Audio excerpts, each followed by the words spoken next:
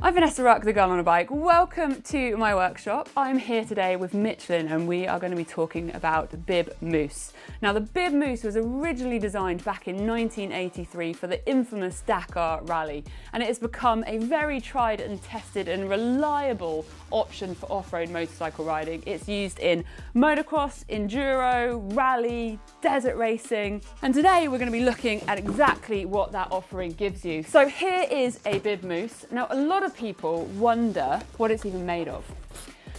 So this is a closed cell nitrogen filled foam. Now it sounds really technical, but there are a few key reasons why this is so good inside an off-road motorcycle tyre. The first one of that, it is non-absorbent, which means it's not going to suck in moisture from the environment. That helps it be super lightweight.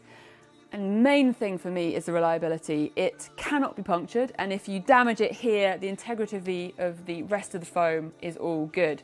Now I have been running a mousse in my motorcycle for off-road riding for quite a few years now. That comes from hard enduro such as Romaniacs through to riding around races in the UK, desert rallies in Tunisia and Africa. And I think the main reason why I opt for it is that it is reliable, it's durable, and it's never going to let me down. Now, when I'm out there riding and an extreme, maybe in a race, I do not want to be getting a puncture. The idea of having to get tools out on the side of the track or pull out of a race because my tyres have failed me is just not something I enjoy doing. But with a mousse, that's never going to happen. When you look around the world as well at some of the top podiums, so many of the pros are relying on the mousse as well, and that comes down to that durability. There is a myth though that a mousse is really hard to change. I actually think it's easier than a tube, and that is why it's always in my off-road motorcycles. So now I'm going to show you how to take it off, how to put it back on, and the process of getting the Bib Mousse sorted. Starting out with a nice clean tyre, first of all, undo your rim lock using the correct toolage, and then break the bead all the way around the surface of the tyre. You're going to want to be careful not to damage the tyre wall, and you're going to want to do this on both sides of the tyre. Lubrication is going to really make this task a little bit easier. There's lots of tyre changing lubricants on the market. You can also use a mild soapy water, or in this example, I'm actually just using plain water.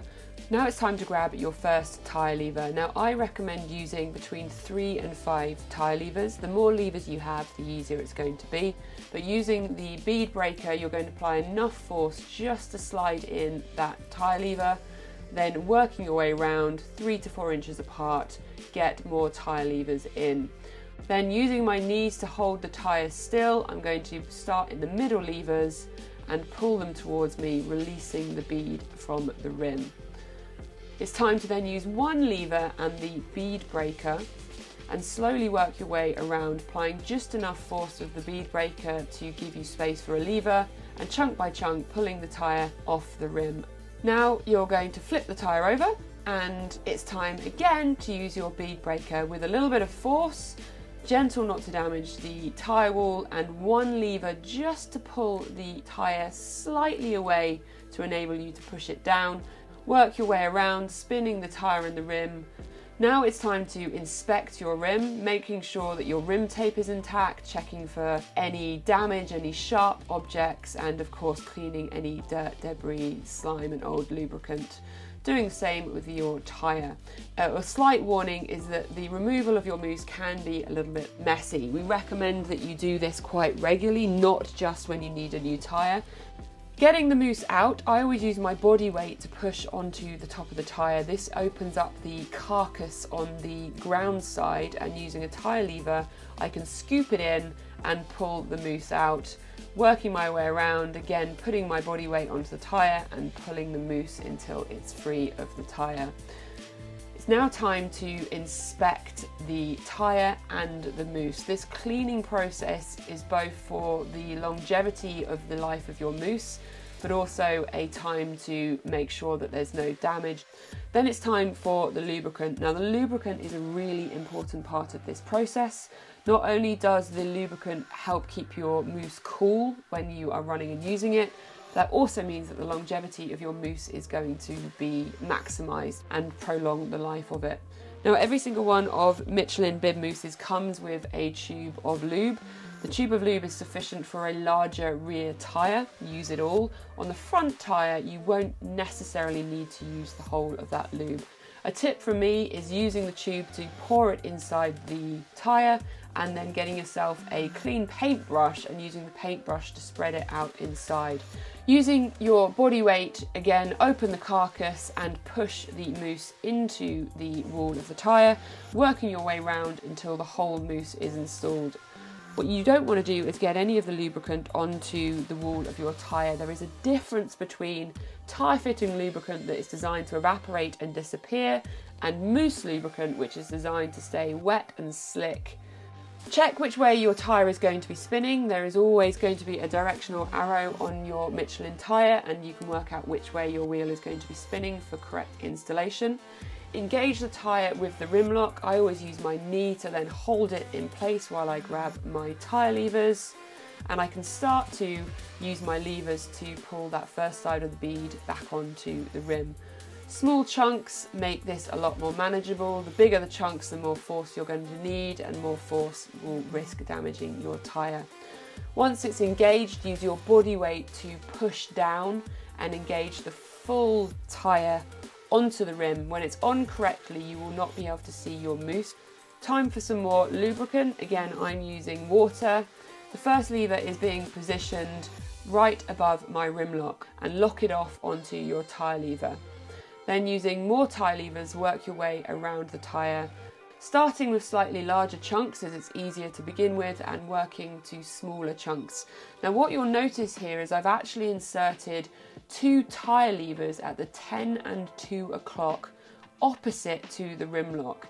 These tyre levers are in the removal angle. They are going to help create more space. Once I've got to the final 6 inches, I'm then going to put pressure on my rim lock.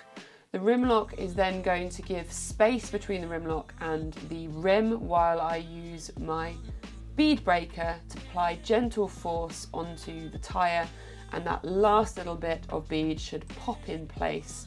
Well worth getting yourself a cloth and cleaning up any of the excess dirt, any lubricant that has been left, and again at this time you're going to be checking your installation.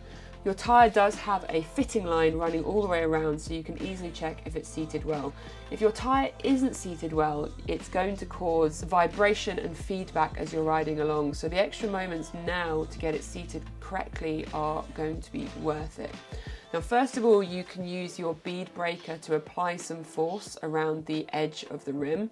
That is likely to help the tyre pop onto the rim more evenly and give you that correct fitting. You can also try bouncing the tyre on the ground. That will apply some force and encourage your rim to sit a little bit more easily. Or finally, it's also possible to use a little bit of air pressure. So I've got my compressor line here. It is possible to leave an inner tube valve in there or to simply push the nozzle of your air compressor onto the edge of the rim, and you can apply up to 50 psi of air into your tyre wall. Last step is going to be tightening up your rim lock, making sure everything's happy with your tyre. It's always worth giving it one last inspection and then you can get it back on your bike and go ride. So there we have bib mousse and tyre installed, and I didn't even break a sweat. Hopefully this video has made you realise it's actually all down to technique and not brute force. I recommend you get out there, have a go, get practicing, and fingers crossed this video will help make your tyre changing with bib mousse a lot easier.